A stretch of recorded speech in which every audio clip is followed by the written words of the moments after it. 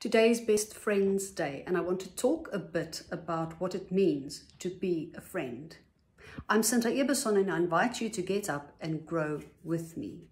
Albert Hubbard said this: "A friend is someone who knows all about you and still loves you."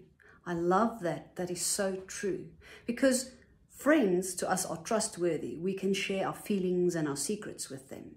A true friend is loyal. They have our back, and they are reliable. They keep their promises and they stick to the commitments that they made towards us.